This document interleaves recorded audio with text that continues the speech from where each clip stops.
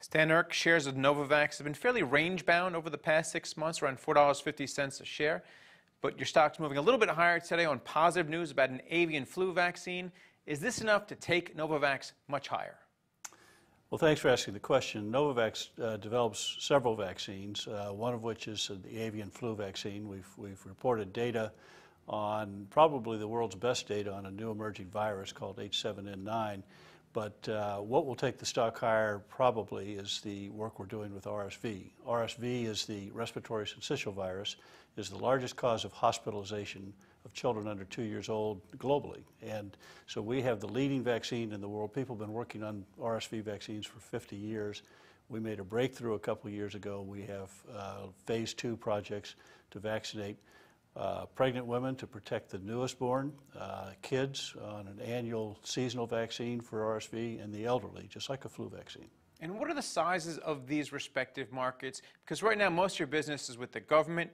You announced that you're extending your deal with the Department of Health and Human Services. Talk about what we can do outside the government. So RSV vaccine represents probably the largest vaccine market opportunity that exists, bigger than Pfizer's Prevnar. Again, because it's the largest cause of hospitalization. It's a global threat, and it is a threat to the elderly, which is, so we have done some market research shown that the economic cost of RSV at the very narrowest sense in terms of hospitalizations and doctor's visits is well over $5 billion just in the United States. And talk about that government deal because you are extending it. Yes. So we've been working with the government because they like our technology because we can not only make a vaccine in cells, which most vaccines are made in eggs, and the government prefers cell-based vaccines.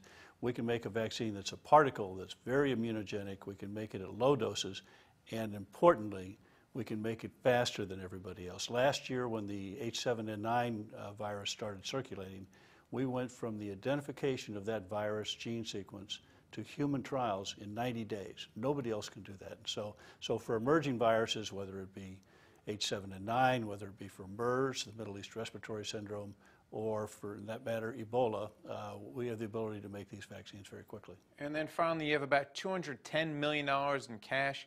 How do you plan to spend that? Because this is a good chance for Novavax really to take off. You've been around about 2 decades.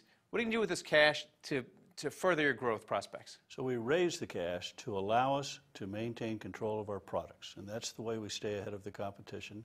And we convinced investors that this was a good place to invest in because we can maintain control over the projects. And now we're getting into later stage, phase 2s, we're getting into phase 3 trials and 2 or 3 programs by the end of next year, and they get very expensive. And so, but we control all the economics and all the development time cycles. Thanks a lot, Stan. Thank you.